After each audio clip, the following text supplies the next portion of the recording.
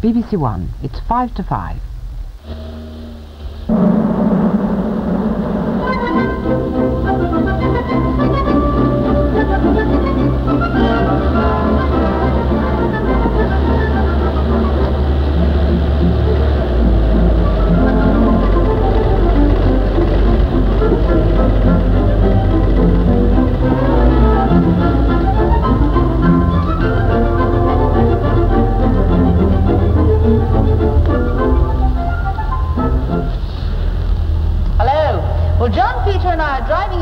In the most fantastic car I think I've ever seen. It's called FAB 1 and it's a full-size version of Lady Penelope's Thunderbird's car, and it's got just about everything that you can think of.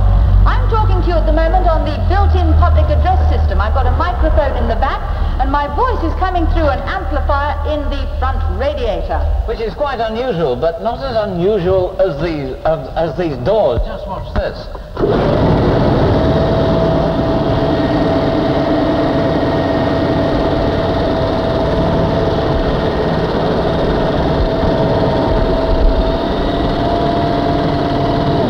Well, how about those for electrically operated doors? Now, FAB 1 is 22 feet, 6 inches long, and is 8 feet wide. It weighs over 3 tons, which is about the weight of a medium-sized elephant. It's got 2 rear wheels and 4 front.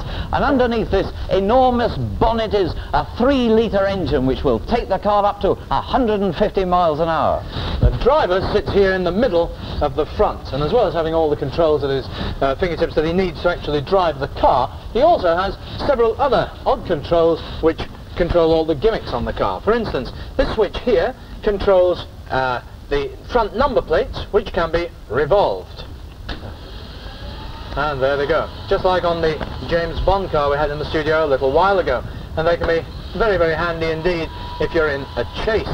And there's another switch which, if I operate, opens up the front radiator grille so that I can use the machine gun, which is beginning to poke its nozzle through the front there. And if by any chance I'm in a really desperate strait and I have to fire the machine gun at night, then I've got 6 great big headlights to light up the target. You got some bright lights there, Pete. That's great. Well, sitting in the back, I've got a really splendid all-round view with this Perspex dome here, which, by the way, has got special built-in protection against bullets. And if by any chance the scenery is pretty dull and I don't want to look at it, I can always ask the driver to switch on the television, which is in the front dash. The television screen is here, but before it can be used, well, I've got to put up the aerial with this switch.